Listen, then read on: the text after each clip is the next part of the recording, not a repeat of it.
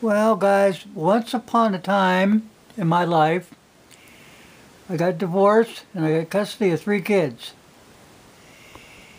And things were good until work slowed down. And then you got laid off. You were lucky to make ends meet. Well, during one of those times, we had a nice storm.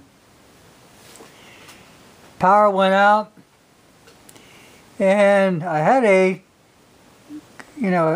kerosene lamp in the house for light, but it got to the point that I didn't have extra money for gas to run into town or extra money to buy more kerosene, and my kerosene was quite a ways down in the tank.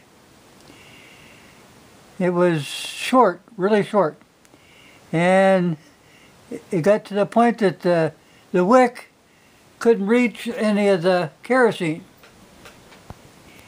Well, that kind of screws things up. Now this wick, better get closer. This wick goes clear to the bottom, as you can see. Well, maybe you can see. Yeah, that's a little bit better. It goes clear to the bottom. It's extra long. But this wick that I had was short. Like I said, the kerosene was low in it. And I wanted to get some light in there. I had a couple candles, but they didn't get off enough light for the kids. So we had an old aquarium there that had some stones and stuff in it. No water. So I took some of the stones out and slowly lowered them into the tank until I raised up the kerosene so it would meet the wick. Now hindsight, when I think about it now, what I could have done and didn't realize it then, that I could have just took an old sock and sew it to the wick or something like that to get down there far enough so it would reach the kerosene.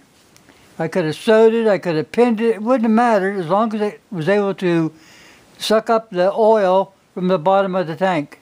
So that's something to think about if things really get bad.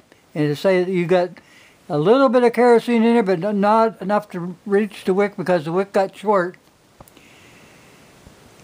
Do like I said, either throw some stones in there to raise the tank, the oil, or take an old sock, which would work better, and even pin it to the wick so it'll reach the bottom and suck up that oil. So there you go. You're smarter now. Remember, don't take a whole lot. You got to think ahead. Hi, Kitty. Yeah, I see you. Yeah, I know. Everybody wants to help. So I told the kids when I was putting the stones in there, they said, "Dad, where did you learn that?" I said, "An old Indian taught me that." You might want to tell your kids the same thing. Okay, guys, thanks for watching.